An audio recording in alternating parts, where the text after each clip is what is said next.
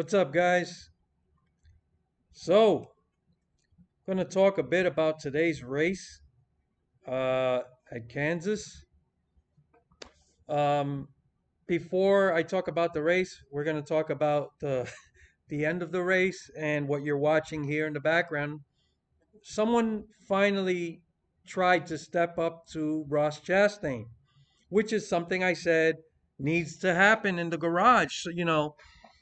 But apparently, this guy was the wrong guy to do it because as you could see here, um, he he puts his hands on Ross Chastain. He grabs him by the fire suit, and then Ross cold cocks him, right?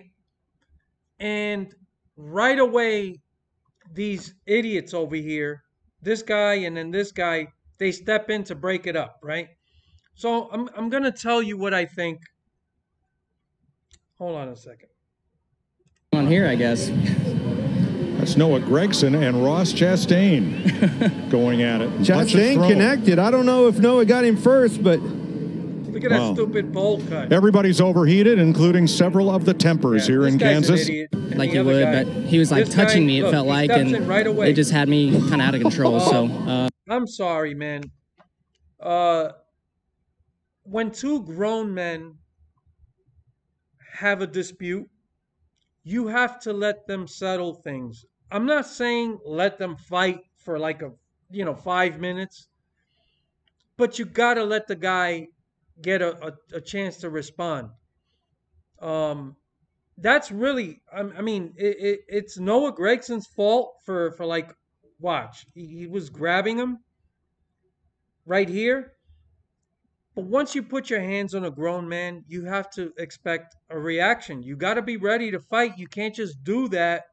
And it looks to me like he was thinking that Chastain wasn't going to do anything. So he thought, I guess, that he was going to intimidate him. And he's clearly trying to use the moment to show everyone what a badass he is. It didn't work out for him because Chastain ends up, watch. Like he would, but he was like touching me, it felt like, and so, he should have been ready. When you approach someone in a situation like this, you have to be ready. So that's on Noah Gregson, right? But in his defense, I will say, you can't just step in immediately. When this guy punches him, you got to give the guy a chance to fight back. I don't think this is fair. They already it just had me kind of out of control. So, yeah, I wish we could. And look, Chastain puts his hands up like, "Oh, I got my shot in. I'm good. You keep him back." The winner here is clearly Ross Chastain. This dumbass Bowlcut guy, I don't know why he has a reputation as like a tough guy. I've never seen it. I think people get carried away with image, and that's what happens, right? He wasn't ready, and he ended up getting punched in the face, much like uh, Ambrose punched Casey Mears. So in this case, Casey Mears is Bowlcut boy over here, and Ross Chastain ends up being Ambrose. I mean, he landed a clean, firm shot, right? I know there's people already saying, oh, he didn't really phase this guy. He was fine. You could say what you want. He ended up landing a clean shot, and this guy ended up, not having a chance to respond. It's over. You had your moment, and you fucked up. Wish we could see what was his interview interrupted. Everybody thinks it's funny now, because now you just made the villain. He comes out on top again. Look at his face. On here, I guess. That's Noah Gregson and Ross Chastain going at it. Chastain connected. I don't know if Noah got him first. No, it's not here. There was a point. Oh, there it is. Look at Chastain's evil grin. That guy, I'm telling you, He has an angel on his shoulder because no matter what happens during a race, after a race, he always comes out on top. Nothing bad happens to him. He can wreck people, he can get away with all kinds of shit. People complain. Everybody, they're, not everybody, but he's got a lot of detractors and everything. And I am no fan of Ross Chastain. I don't like either one of these assholes anyway. So I have no dog in the fight here. But it would have been nice had they allowed this to go a little further. And now you bowl cut boy over here ends up looking, he's the loser here. I don't care what people say about, oh, the punch didn't really do anything. That was a good clean shot. And that's what happens when you approach people and you put your hands on them and you're not ready. You never know how they're going to react. And you can tell he wasn't ready. Now he looks like a fool. And this is going to be around forever on social media. So it's not bad enough that you got a stupid bowl cut. Uh, this guy's I never liked him anyway. But I'm no fan of either one of these guys. And look at this evil grin. This is perfect. This whole thing, it just shows you the whole paints a perfect picture of how Ross Chastain clearly has an angel on his shoulder.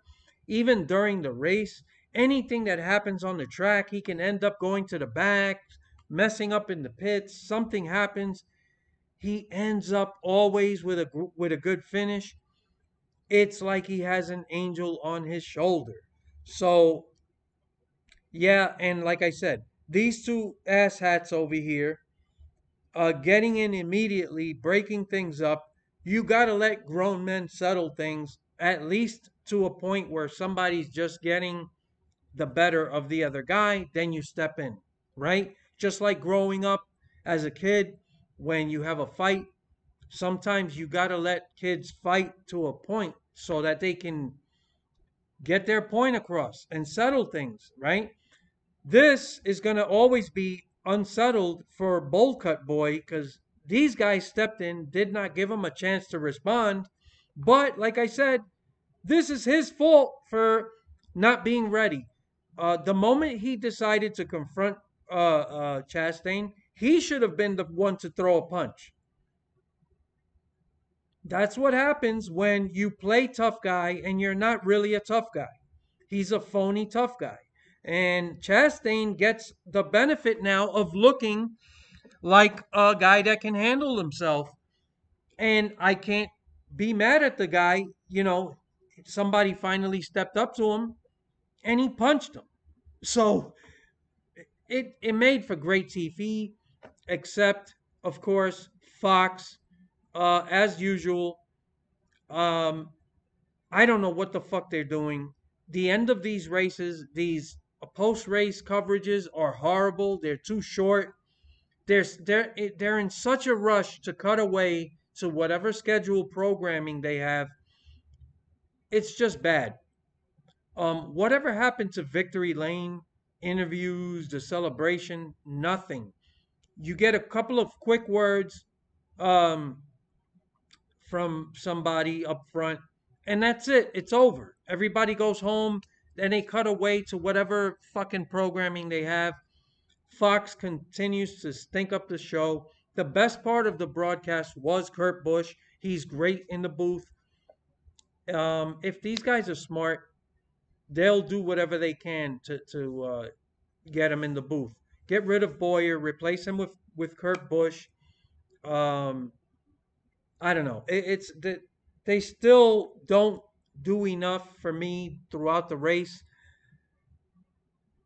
They need to do a couple of through the field segments throughout a race so that everybody can get to know what's going on with each individual car. Um, so yeah, but the race itself, 9 out of 10, and the only reason I didn't even give it a higher rating is because, let's be honest, there were too many cautions for my taste. Um, it just, I don't like all these breaks in the race, right? Every time there's a caution, it kind of just breaks everything up again. You got to sit, you got to wait through the caution, go back to commercial, you got to get then the restarts, these guys don't give an inch anymore. There's no give and take. It's a free for all. I know a lot of people find it entertaining and exciting, but I think the best parts of the race is when it gets into a long run. And thank God that the race did not end with a green white checkers like restart, because you got to see a perfect finish. Two guys battling, um, and Hamlin, say what you want. He just stayed on him, and waited to the last possible second to make a move. I do think it was a racing deal. I am no fan of Denny Hamlin's, so I'm sure that if you're a fan of Kyle Larson, you're probably upset. They did make contact, but Larson was really on edge, super loose, right up near the wall, and Hamlin had to go for it. It was a racing deal, right? But it was a great finish to a great race. This might be the best race of the year, okay? And say what you want about this car. It is far from perfect. It needs work, but the mile and a half package is really good. It's not going to be perfect. People are always going to complain. They're always going to find, but man, you had tire wear, you had the long green flag runs tell the story. You saw people coming, going. Um, the racing was fantastic. Plenty of passing everywhere throughout the field, and it wasn't meaningless bullshit uh, stat padding. Like with Daytona, Talladega, and Atlanta, where they tell you, oh, they had 250 passes during the race, but meanwhile, it's just two conga lines doing this all day, and every time they do this, they count all those cars doing this to each other. They count that as a pass. So on one lap, you can literally have 80 passes. Like, this ridiculous. Like, so this is real, right? Uh, all the passes in this race. Um, so fantastic race, very entertaining. We got to see green flag pit stops. But like I said, there were there were too many cautions, right? For my taste. If we didn't have that many cautions, the race would have easily been 9.5 out of 10. But 9 out of 10 is fantastic, and it is definitely right there for best race we've had this year. Kansas is a great track. I love mile and a half tracks, and you just saw this car put on another great show at a mile and a half. Um, like I said, they still need to work on the car, and adding some horsepower would definitely benefit, but especially at the shorter tracks. But what a race! Great entertainment, and then to end with this at the end, like can't he ask for would, better but than he was this. like touching me, it felt like, and it just had me kind of out of control. You So can hear Larson. This is Larson. yeah, I wish we could wish we could see what was Is that interview interrupted? going on here, I guess. That's Noah Gragson and Ross Chastain going at it. So, great race, great race. You can't ask for more than this. You can, like, I am asking for less cautions, right? But the cautions really were caused because these guys don't give an inch anymore, and they mentioned that throughout the race like 1,000 times. They just don't give an inch. I think the give and take era is dead. I mean, we just have to accept it. It's over. These guys all grew up on iRacing or video games, and just it's a different mindset. Every fucking restart is four wide. So it is exciting, but it also creates a lot of issues. Um, but I still thought it was a fantastic race. And if we get more of these, and Dover was great. So we're about to see a really good part of the schedule. I mentioned this weeks ago. I think the next 8 races are going to be great races. This is really good, but the coverage still sucks ass. They cut away too quick.